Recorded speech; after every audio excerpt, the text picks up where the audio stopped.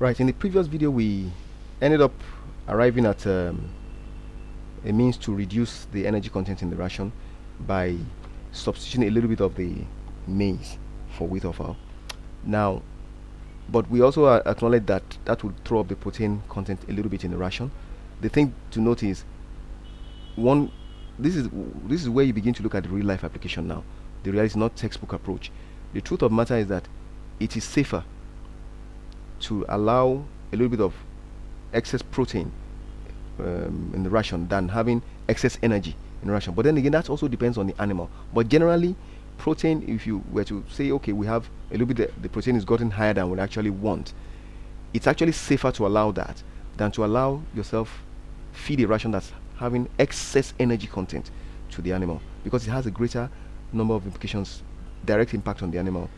Okay, so that's why we tend in SFRA, for instance, when we were still in UI, like I said, that's one of the things we did. We actually found out that we could safely ignore whatever slight increases in protein contribution were made, because we did a substitution to correct the high energy that resulted in from a ration we derived. So we found it was safer to do that.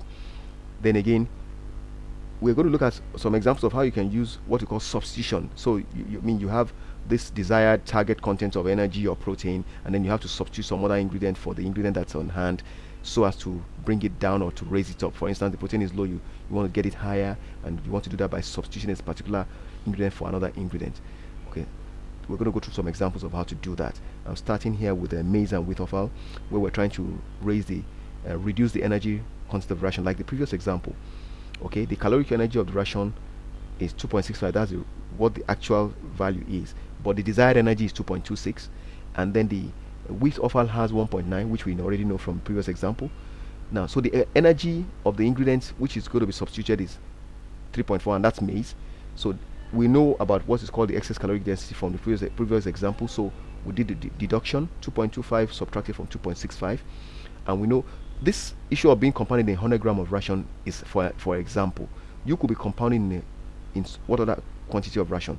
The thing is, once you know what unit of measurement you're using and you know what quantity you're working with, you can always do your conversions. So this is why this process tends to be a bit cumbersome for people. It tends to be a bit challenging. A guy who's running a farm has to go through this process too, and every time something changes, he has to go through this process again. This is the reason why the computerization became necessary. But understanding the manual computation process and the reasoning behind it, the logic, enables you to use the software or the computer much more intelligently and successfully. That's the whole idea. Now, so this is to be compounded in 100 gram of ration. Therefore, the excess caloric density per 100 gram of ration will be the 0.4 we had, okay, multiplied by 100, which will give us 40 calories of metabolizable energy per 100 grams of ration.